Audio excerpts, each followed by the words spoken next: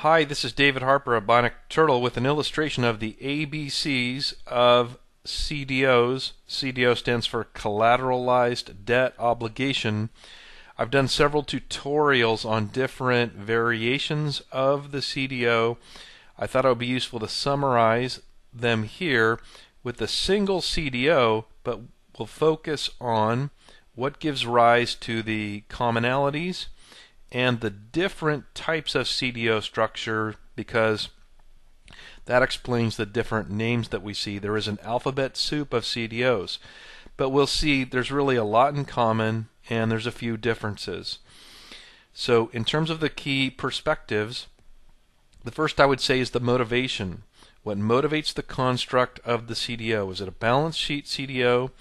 That is a bank trying to get a portfolio of loans or bonds off its balance sheet, or is it motivated by yield, the seeking of extra yield by investors? The next key perspective is risk transfer. Is credit risk transferred with a true sale of assets, or is it synthetically transferred with credit default swaps? The third perspective, and this gives rise to the alphabet soup, what is the nature of the reference portfolio? Is it physical debt, as in bonds or loans, or is it structured debt? In all cases, for the CDOs that we've looked at, what they all have in common is a group of investors. The investors are not homogeneous. They are issued securities by a special purpose vehicle or entity into layers or tranches. So the investors have different rank. There can be securities issued to the senior layer or senior tranche that is going to be protected by its subordination, mezzanine and equity tranches. So in all cases we've seen that the equity tranche has its own securities issued, and it's going to absorb the first defaults from the reference portfolio. So this equity piece is the highest risk and the highest yield. This senior piece has the highest credit quality and the lowest yield. The special purpose vehicle issues securities to these tranches, and the investors contribute their initial purchase price. So it's this investor cash that funds the CDO. One of the differences is what motivates the construction of the CDO. We saw that a bank can motivate the construction of a balance sheet CDO by wanting to get loans off its balance sheet. On the other hand, the motivation can come from the investor side, where the investors perceive they can earn a higher risk-adjusted yield than they can otherwise get, and so they'll hire a collateral manager to go out and construct the reference portfolio, typically a synthetic portfolio. So that's one difference. If it starts with the bank trying to get a portfolio off its balance sheet, that's a balance sheet CDO. If it's motivated by investors who hire a collateral manager, so this would be an investment bank, then it's an arbitrage CDO. So the key difference that gives rise to the alphabet soup of CDOs is the nature of the underlying reference portfolio. And these are the assets that generate cash. If we think about the cash flow, the investors, they purchase their securities, and that cash will either be deposited with a trustee in the case of a synthetic CDO, or it may purchase outright the sale of those assets in the case of a true sale. But the investors provide the cash, and the cash flow that's generated on an ongoing basis obviously comes from the underlying debt in the reference portfolio. So what all of these assets in the reference portfolio have in common is they are income generating asset with the credit risk of default. And so generically in all cases we can say the investor group, they have purchased the exposure to the credit risk of default on these underlying assets. In return for that, they get the lion's share of the cash flow generated by these underlying income generating assets. And then really it's just a matter of what's the difference what different kinds of assets can populate the reference portfolio. We can have loans, in which case we have a collateralized loan obligation.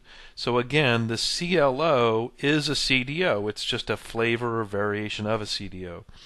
These can be bonds, in which case it's a collateralized bond obligation. These reference portfolio can consist of asset-backed securities, in which case we have a CDO of asset-backed securities. So now we've gone from what I would call physical assets to structured finance. The reference portfolio can consist of credit default swaps, so that we have a synthesized collateralized obligation or collateralized synthetic obligation. And finally, the reference portfolio can consist itself of securities issued by another CDO. So it becomes a participant here in the investor class on another CDO, and so that is a CDO of CDO, or a CDO squared. So you can see the underlying assets have an almost infinite variety. This is not an exhaustive list, but I've divided it into, we can have what we might call physical debt, actual outright debt, or structured instruments. And so in terms of the differences, we've said one is the motivation. Is it a balance sheet motivation? Is it a bank trying to remove these loans or bonds from its balance sheet? Or is it motivated by investors who want to seek extra yield, so they hire a collateral manager?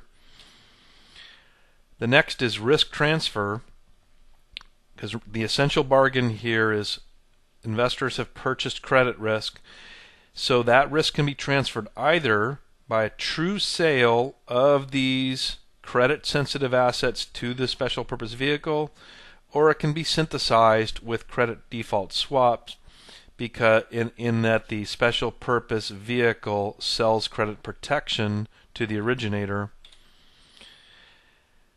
Next, the reference portfolio can buy their physical debt or structured instruments itself.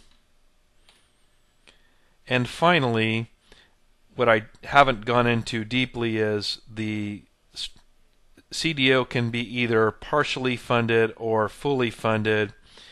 Fully funded means that the investors contribute purchase price such that the collateral here with the trustee could cover the entire set of defaults on the reference portfolio. In other words, all of the credit protection is fully funded by the investor's purchase. And that's probably not as typical as partially funded, where the investors are really buying the credit risk and selling credit protection on a part of the reference portfolio, such that the other part of the reference portfolio, the super senior tranche, is not funded. So that's a fourth difference. So that's an overall illustration of the different CDO types. This is David Harper, the Bionic Turtle. I hope that was helpful.